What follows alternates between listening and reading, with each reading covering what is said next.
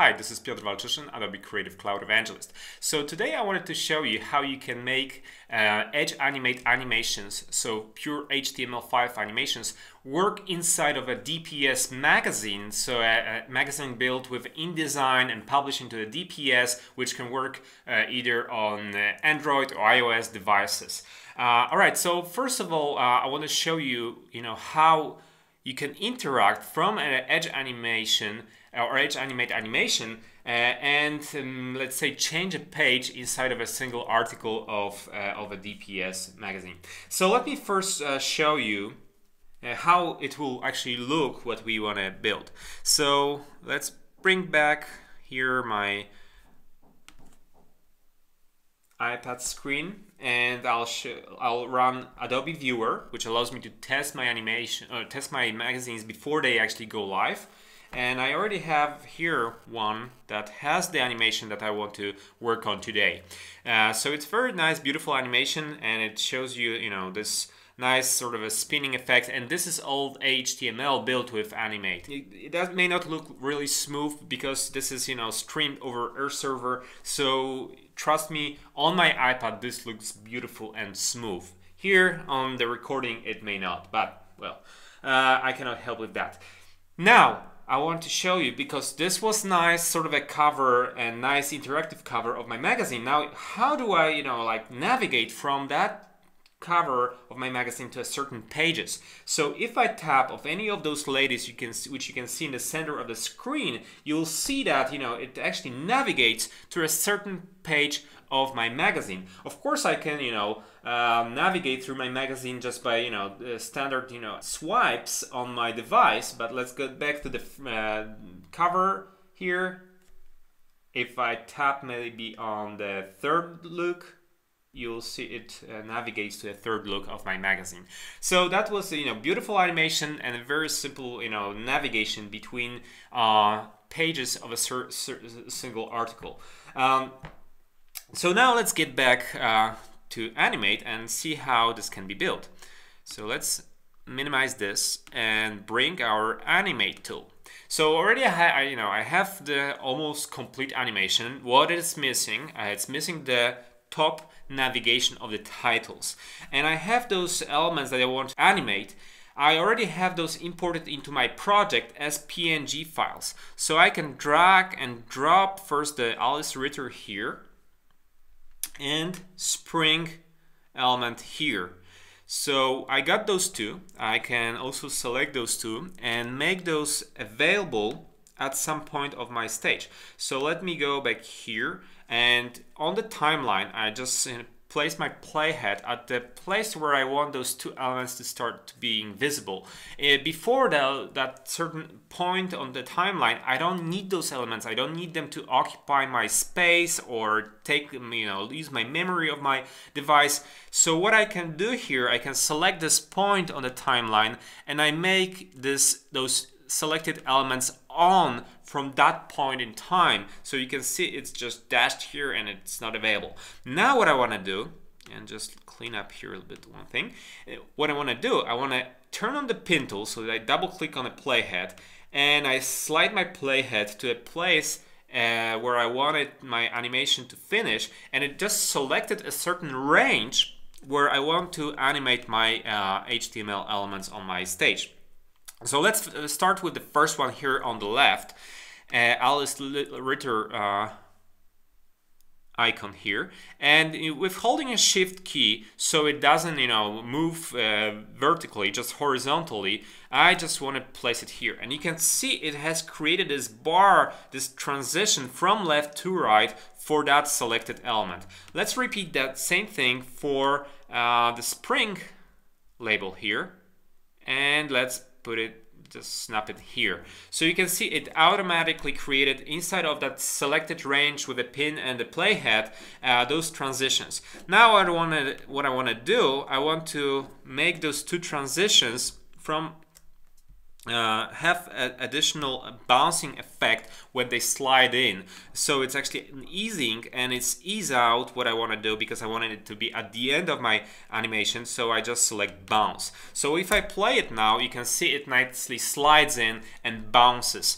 Now, last thing I want to do before I jump into InDesign, I want to show you here at the end of my animation, I added this trigger, and trigger is a snippet of JavaScript code that can do certain things. And in my case, at this very end, is I want to turn those, pure HTML elements here, which I have on stage, those three ladies here.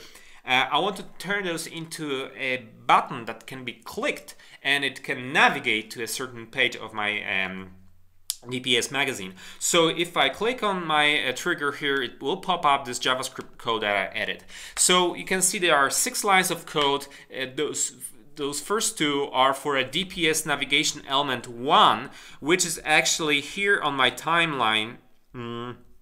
DPS navigation 1, which is actually this first lady, and so on for the second and third. And what I do here, I first of all use an API, JavaScript API that comes with Animate to look up, so sort of return this element to me, and I wrap it with a jQuery and function, and just for ease of use, and append into that element an anchor element, HTML element that has a style display block, width and height set to 100%, so it fully fills in the full content of my DPS navigation element. And the trick here is that the link that it points to starts with this nav2 protocol, which is understood by DPS magazine, so it knows that it has to navigate to.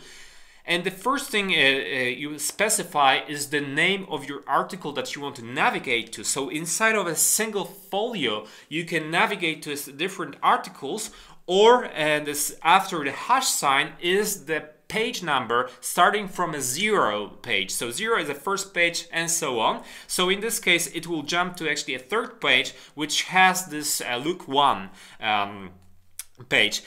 And you can see the same thing I repeat for nav2, the DPS navigation 2 element and DPS navigation 3 element. So they are filled in with those anchor elements.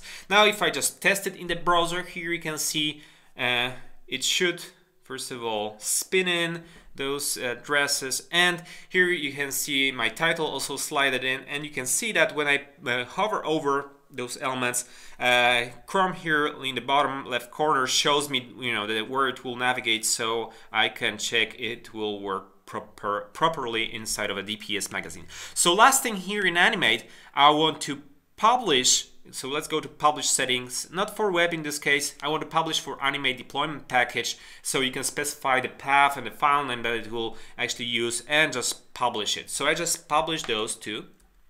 And now let me go into wherever I have my InDesign document, and it should be somewhere here. There we go. So I launched it here, and you can see that my first page of my magazine here is actually empty. So other pages are, filled and ready to use. The first one is empty, it's waiting for my animation. So I go to File, Place, and I point to the OEM file that we just published from Animate. I open it, and let's put it in the upper left corner, somewhere over here. So we just placed it here. Now I can go into a folio overlays, so I can set it to autoplay. So when the page with my animation is displayed, it starts playing. That's the thing I want to set in folio overlays, and you can find folio overlays and folio builder, which will go next to in the window here, and you can turn those here. So now if you go to a folio builder, the last point here, and let me delete that so you can see from scratch how I do it. So first I create new folio, so it's like a set of articles, and I give it some names. So let's give it name lookbook.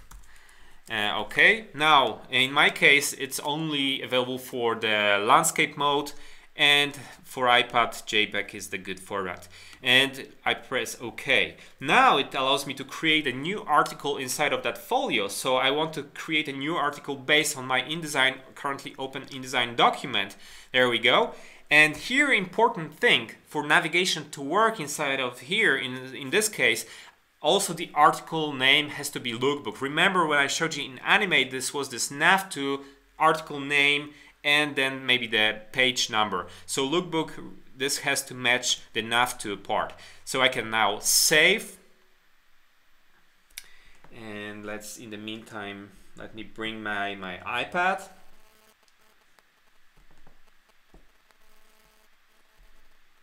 Okay. Let's go to Adobe Content Viewer. And now, well, let's make this guy a little bit bigger so we see what's happening. Let's get out of here. So if I go here and switch back here, I will have a preview, and in the preview options, you know, when your iPad is connected with a cable to your computer, you should see it here also. And there is also Adobe Content Viewer that can run on the desktop, but that's not fun in this case.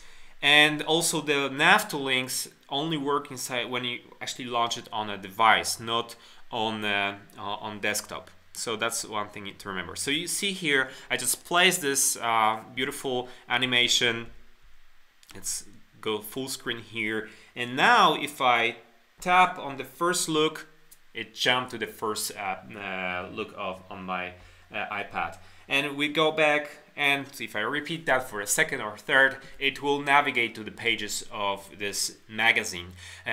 And of course, you know, as I mentioned, you know, you can navigate either in the same magazine or the same article of folio, or you can navigate also between different articles of the same folio. Just, you know, you have to put the proper name after the nav2 protocol inside of an anchor element in your Animate animation.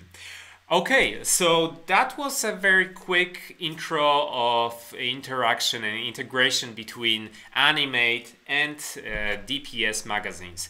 Thank you very much, and stay tuned for more. Bye.